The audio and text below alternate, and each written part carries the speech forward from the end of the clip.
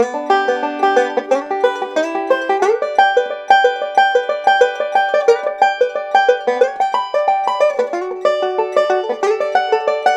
there folks, this is the first lesson in a series about up the neck backup. The stuff I just played at the beginning of this video, that's pretty much what we're going to learn today, although up the neck backup is a huge category with all kinds of techniques. We'll talk about that in future episodes in this series, but for now, let's get started with something simple and solid that's going to work on a lot of bluegrass songs. And I don't want to waste your time, so let's just get started now. Let's first look at a simple chord shape that we're going to move all over the fretboard to play a bunch of different chords and a bunch of different songs. That's the chord shape that we're going to use for G, and it might be familiar to you because it's just the top three notes of this common shape.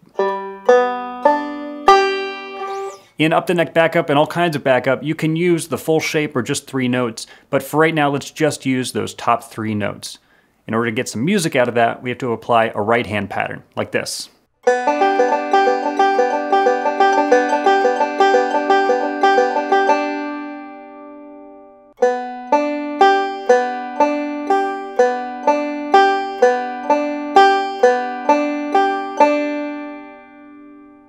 Now that pattern is perfect for two measures of G.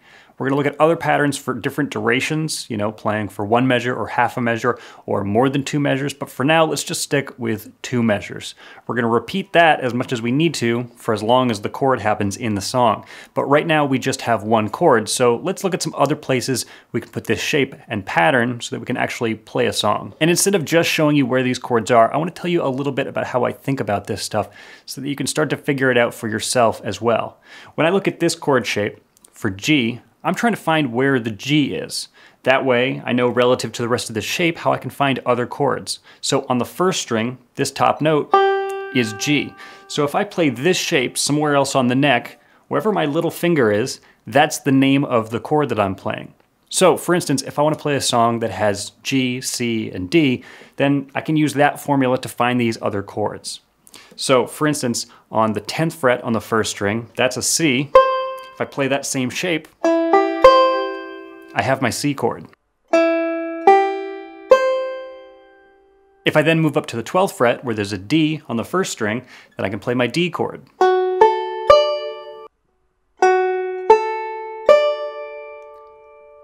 And then if I want to add another G all the way up here, then I just have to find another G on the first string, which is 12 frets higher than the one up here.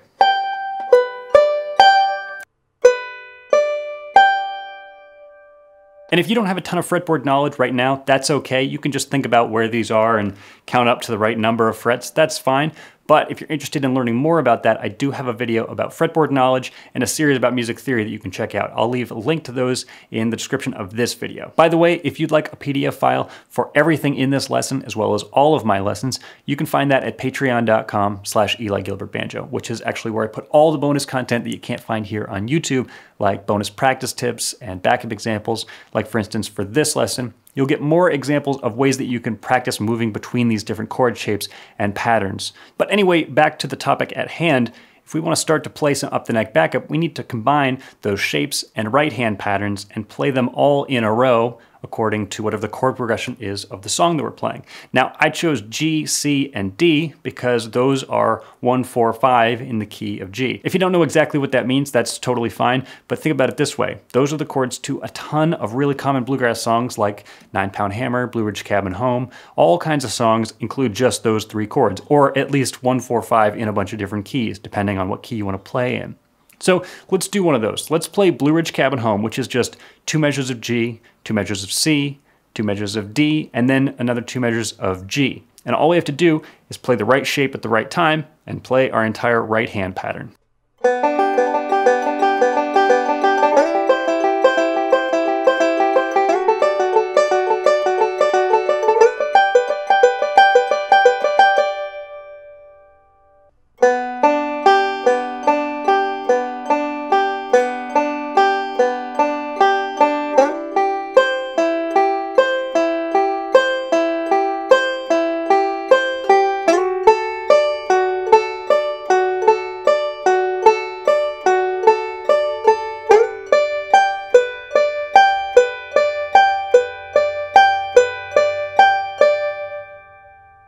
Okay, so that's pretty cool, but how do we get to that point? How do we get from just logically understanding that you play the right shape at the right time and the right hand position and turn that into actually playing up to speed, making music with it? Well, like literally anything in practicing music, it works best if you go really slowly and you play really carefully, making sure you're playing all the notes that you mean to.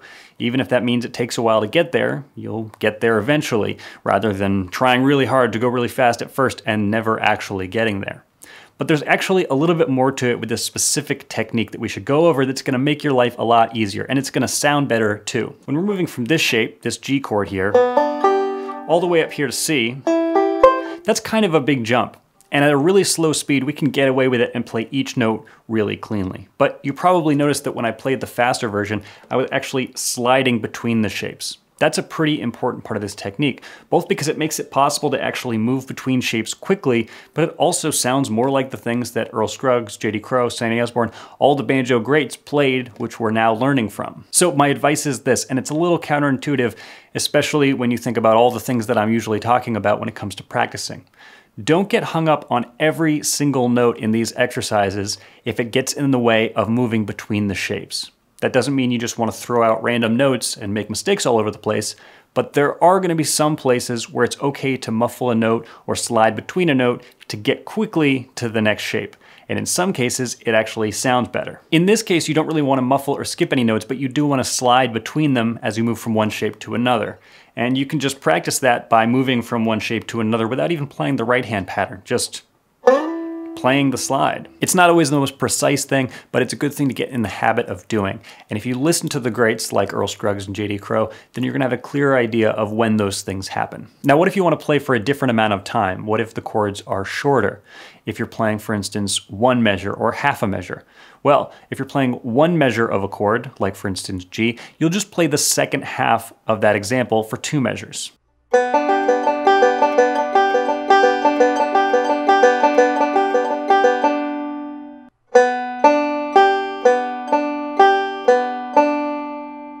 And if you're playing for half a measure, then you'll just play this pattern.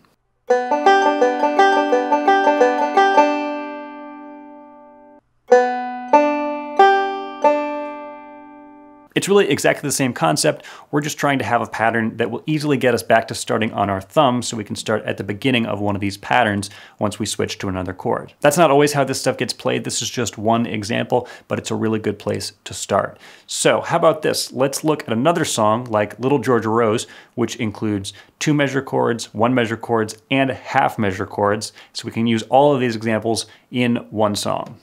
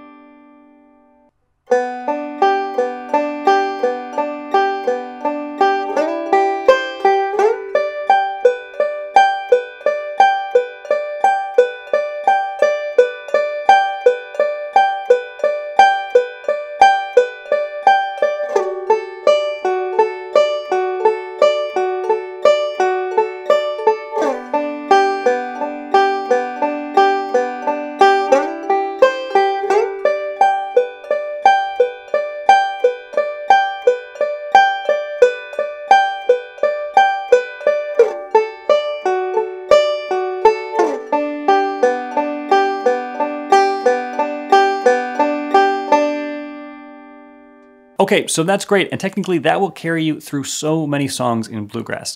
I know it's just major chords. We'll talk about minor chords and other types of chords in future lessons, but for right now, that covers a gigantic amount of the bluegrass catalog. But it's still just one chord shape, so it can sound a little bit like you're doing the same thing over and over again. So let's add another one. Now this again is a G chord, and again, it might be familiar to you because it's just the top three notes of this common shape. Again, we're just going to use the top three notes, but in the future, there'll be all sorts of good reasons to use that full four-note chord. So as you can probably tell, we're going to treat this the same as our other chord shape. It's the same notes, just in a slightly different order, in a different place on the neck.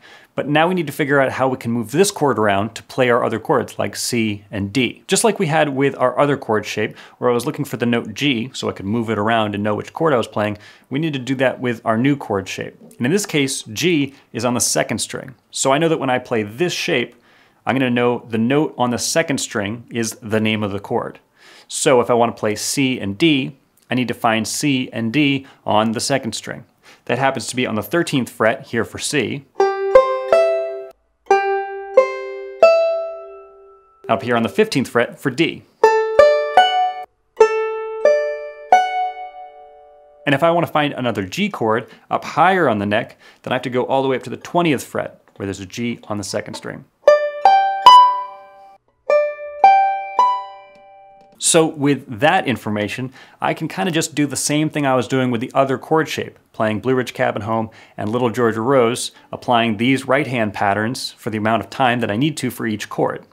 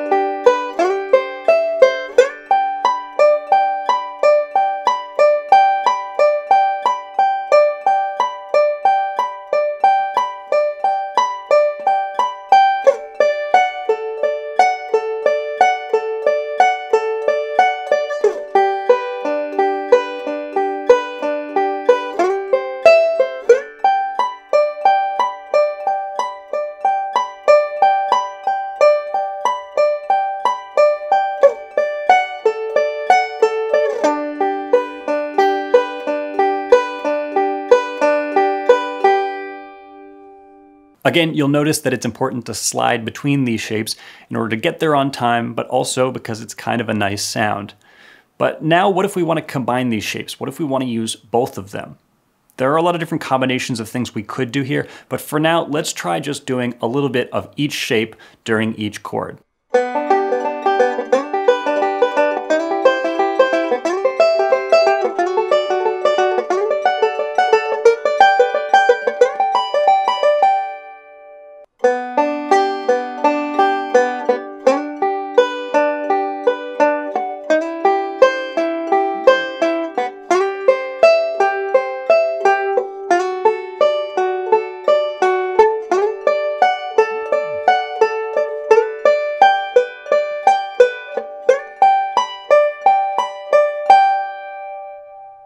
Not only are we sliding from one position to another, but we're actually changing the chord shape before we slide. And here's what I mean. When I get to the end of this shape, I need to go from this shape here with my middle finger on the third string and my index finger on the second string. When I get up here, those fingers switch. They're on the same fret, respectively, but they switch strings. As I shifted, the last note of this shape right here gets muffled. I'm moving my index finger to the third fret, prematurely changing the shape of the chord that I'm playing so I can slide it. It means that that's not going to ring out, it's just going to sound like this. And that's totally fine. In the heat of the moment when you're playing music, it doesn't really matter that much, and it enables you to get to the next chord shape, and it enables you to slide, so it's all good sounds. You should just be aware that you're not going to play every single note totally clearly all the time. And in this case, you can kind of plan for it. So here's how this actually plays out at a really slow speed.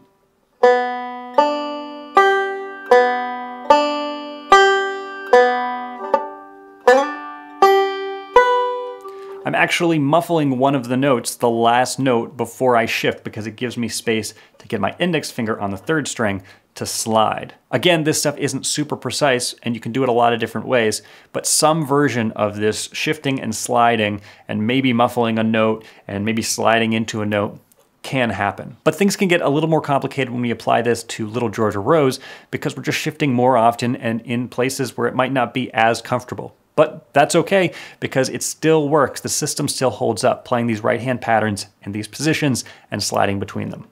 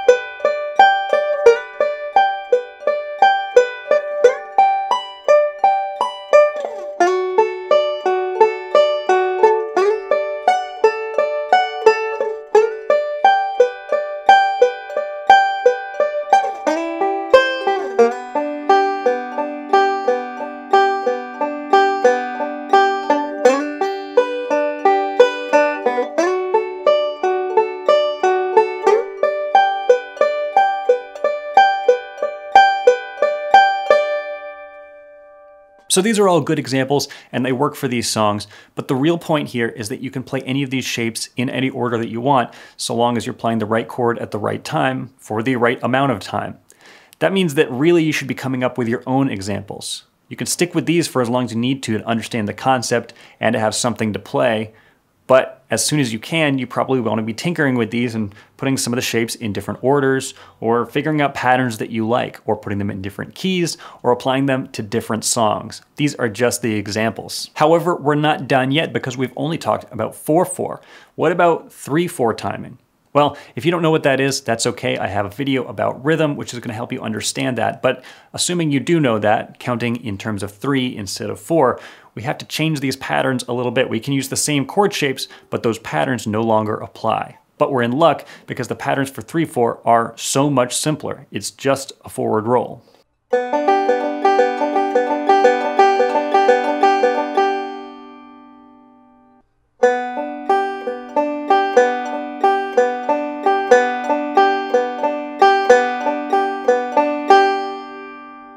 And given that it's just a forward roll through the whole measure, why not just apply this to some songs now?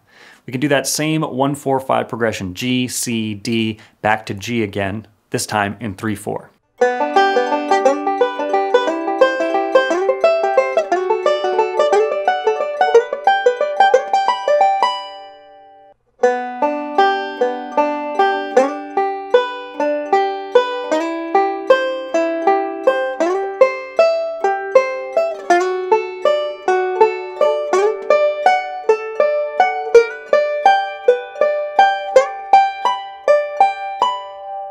And of course, we want to look at other chord durations, not just 2 measures of each chord. So here's the chord progression for the classic bluegrass song, Before I Met You, using these 3/4 patterns.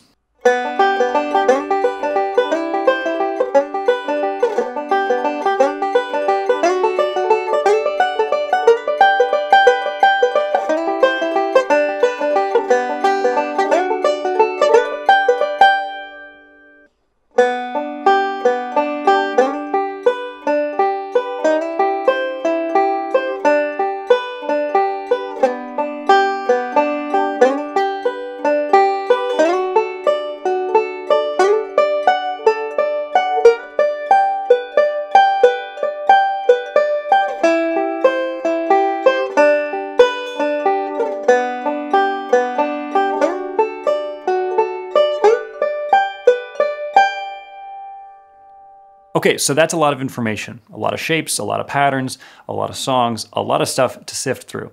I get it. But don't worry about doing all of it right now. Just take what you can handle and come back when you're ready for more. But that said, you might as well get started on this now because this is just the first lesson in this series, of which there are probably going to be many, many episodes. So if you're interested in that, make sure you're subscribed to this channel and you've liked this video so you'll be sure to know when the next video in this series comes out. Of course, check out Patreon for all the bonus content, like bonus content for this lesson. But for now, that's gonna do it. So thanks for watching, and I'll see you next time.